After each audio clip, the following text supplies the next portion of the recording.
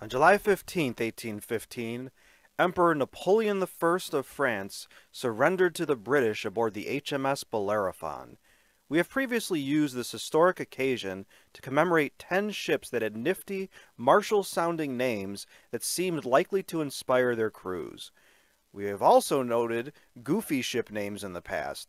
June 5th, 1829, 10 goofy names for ships. Today we name 10 more ships with cool names, since we certainly did not get all the good ones the first time. What ship names would you add to the list? As previously noted, the British are undeniably the best at dreaming up cool names for ships. Question: why do we not see even one single navy in the world naming a ship Tyrannosaurus Rex?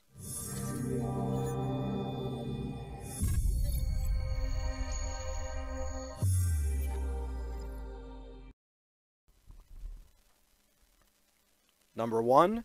Courageous. This sailing vessel is the yacht that Ted Hood and Ted Turner led to victory in the America's Cup race in 1974 and 1977, respectively.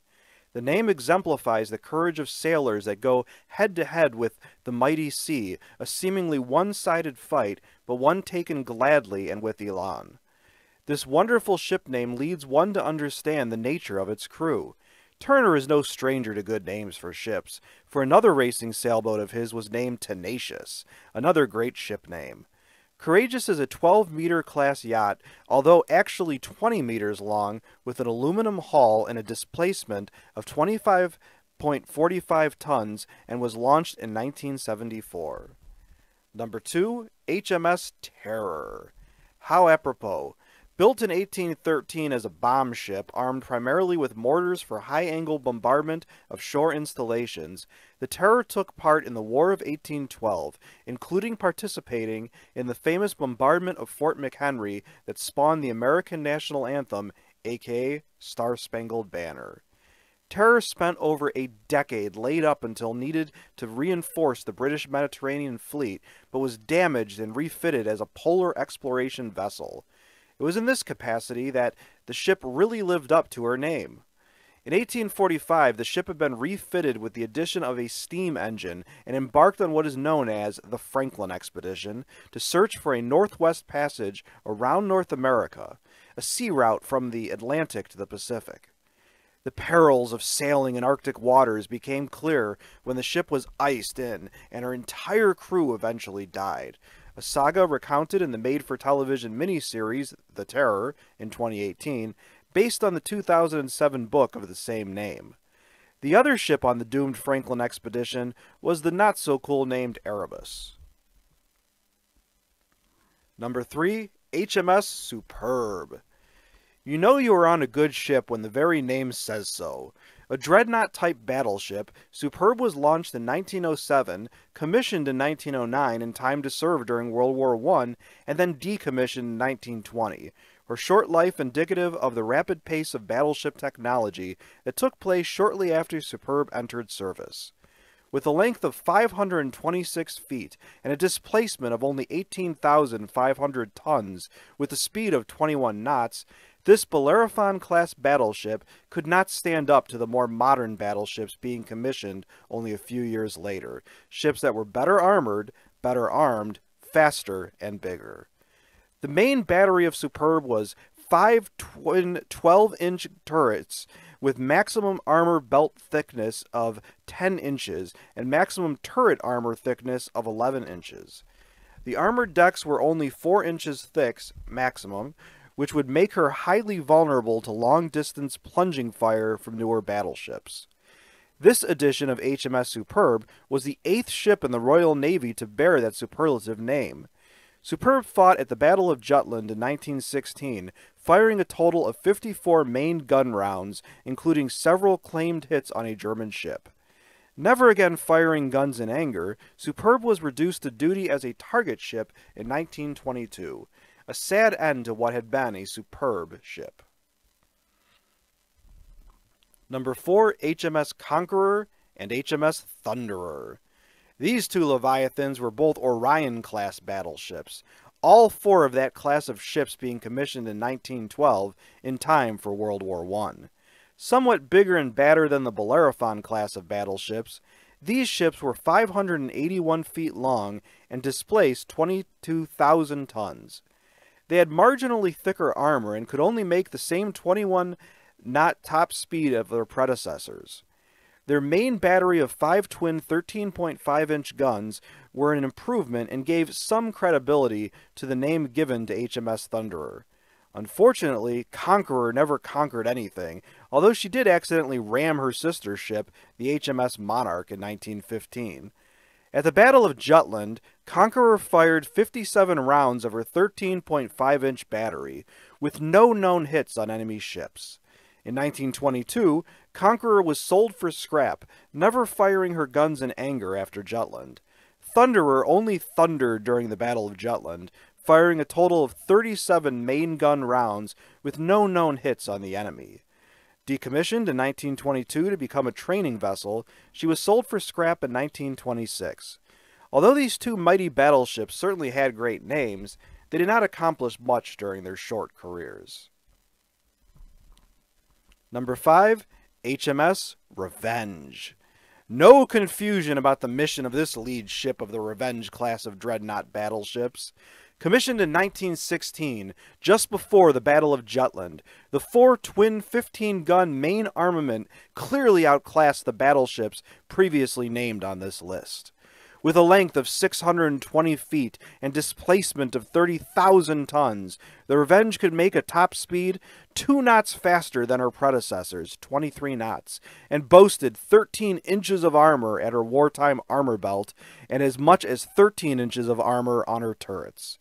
Serving all the way until 1948, Revenge was updated during her career to better repel aerial attacks and survive torpedo strikes, and was fitted with radar in 1941. Revenge was pretty active at the Battle of Jutland, firing 102 main gun rounds and 87 rounds from her secondary 6-inch battery, scoring several hits with both caliber guns. Revenge even fired a torpedo during the battle, a fairly unusual event for a battleship, although without getting any known hit. During World War II, Revenge was used to transport British gold reserves to Canada, where she accidentally rammed and sunk a Canadian Navy trawler in 1940. Later, Revenge conducted boarding operations on a pair of French Navy ships, battleship and cruiser, to seize them to prevent their use against the Royal Navy by the Vichy French. During the boarding, a Revenge crewman was shot and killed by a French officer, and the French officer was in turn shot and killed in revenge. Revenge participated in shore bombardment, but in 1943 was considered fit only for reserve duty. Her guns were removed as replacements for newer battleships and for bombardment monitors used at D-Day, Normandy, in 1944. She was scrapped in 1948. Number 6, USS Seawolf. This American submarine is the 4th U.S. Navy sub to bear the name Seawolf, a good, aggressive-sounding, dangerous name befitting a ship that is intended to go on the hunt for other ships. This particular submarine is designated SSN-21 and is the lead ship of the class bearing her name. Commissioned in 1997, this 353-foot-long ship is still in service, capable of 25 knots submerged and 18 knots on the surface. Powered by a nuclear reactor, Seawolf has 8 torpedo tubes that can fire a total of 40 torpedoes or missiles, or alternatively, be used to launch up to 100 naval mines. She is considered a fast attack submarine, a fitting designation for a predatory named ship. Seawolf has a crew of 15 officers and 101 men, as well as shore-based support personnel. She is capable of diving to depths exceeding 800 feet. The Seawolf class was intended to number 29 subs, but due to the end of the Cold War, only 3 of these highly capable ships have been built. The other 2 ships of the class have the much less intimidating names of USS Jimmy Carter and USS Connecticut. Number 7, Invincible. This time we are referring to the French ship by this name, a ship commissioned in 1861 and decommissioned in 1872. An armored frigate, the Invincible was built on a wooden hull with iron plate armor protecting the freeboard portions of the vessel. Equipped with both sails and a steam engine, Invincible could make a respectable 13 knots. With one gun deck and 36 rifled muzzle-loading guns of 6.5-inch caliber, she was moderately well-armed for her size, 253 feet long and 5,650 tons, though she was later refitted with a larger gun armament of 6 breech-loading 9.4-inch caliber guns with a secondary battery of 2 breech-loading 7.6-inch caliber guns. These larger guns would have made her a serious threat to other ships, and her 4.7-inch thick wrought iron armor over 30 inches of wood could resist most likely cannon attacks. Alas, Invincible did not live up to her excellent name, as this early version of an ironclad ship had a fatal flaw that had nothing to do with her design. The wood used to build Invincible was not properly seasoned, and although the ship never saw combat, she was done in by rotting timbers, leading to her short active career and scrapping in 1876. When first commissioned, Invincible and her 2 sister ships may well have been invincible, but this cool-named ship never got a chance to live up to her name. Other ships in naval history have been named Invincible, an optimistic name unlikely to prove realistic in actual combat. Number 8, RMS Titanic. We have heard the name of this ill-fated liner so often it is possible to forget how cool the name of the doomed ship was.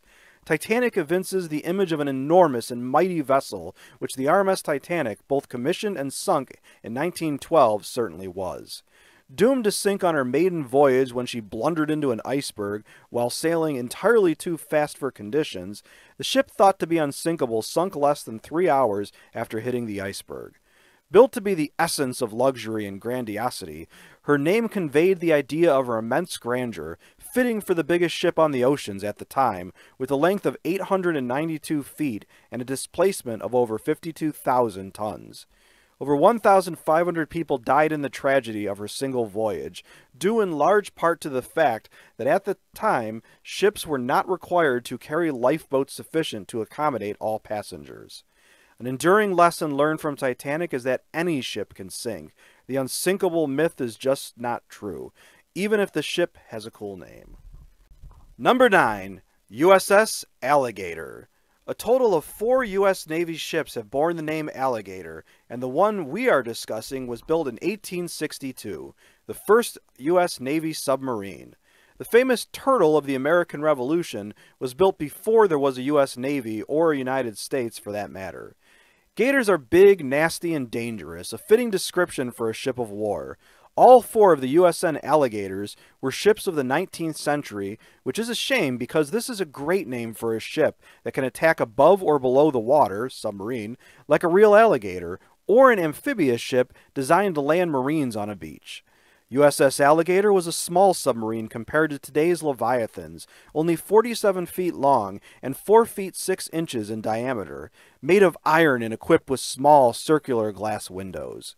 She was powered by her crew of 12, turning a hand-powered crank to drive a rear-mounted propeller, giving the sub a submerged speed of 4 knots, an improvement over the original paddle-powered design. This innovative vessel was built with multiple watertight chambers despite her small size, and air was supplied via 2 hoses attached to floats that would bob along the surface of the water. The method of attack used by Alligator was to have a diver leave the sub while submerged, taking a naval mine with him and attaching it to an enemy vessel, then returning to the Alligator. Thus, Alligator was the first submarine designed for the underwater deployment and recovery of divers. The mines would be detonated by electric means from inside the Alligator via copper wires leading from a battery on the sub to the mine. The U.S. Navy demanded the sub be ready for trials only 40 days after the contract was accepted. Reality took over and it was to be 180 days before the Alligator was launched. The novelty of having a submarine available with no appropriate tactics developed caused numerous abortive attempts to use the Alligator in combat, and prior to ever being used in anger, the sub was lost in a storm while being towed to South Carolina to attack Charleston Harbor in April of 1863. Number 10, Basset Hound. Pleasure craft owned by private parties often get names derived from an inside joke about the person or his family, or on a pun of some sort designed to be funny. Sometimes privately owned boats or ships are named to reflect something about the owner's political views, life views, physical attributes, philosophy of life, or whatever. The U.S. Navy gets a lot of dull, uninspiring names for ships from the names of politicians, cities, states, and the like, but private boat owners are under no such limitation. Thus, when the author bought a new 4-wind 17-foot fishing boat in 1999, the possibilities for picking a cool name were limitless. Although we realize our readers may not care about the author's preference for naming his boat, it is the idea of what would you name your boat in order to give it a cool name that we are aiming at here. Obviously, the name he picked was based on the fact that he owned 2 basset hounds at the time, and the play on words between these lovable dogs and pursuing game fish. What kind of ingenuity would you use to pick a cool boat name? Please share your ideas with your fellow readers. If you like this video and would like to receive notification of new videos, please feel welcome to subscribe to History and Headlines. Your viewership is much appreciated.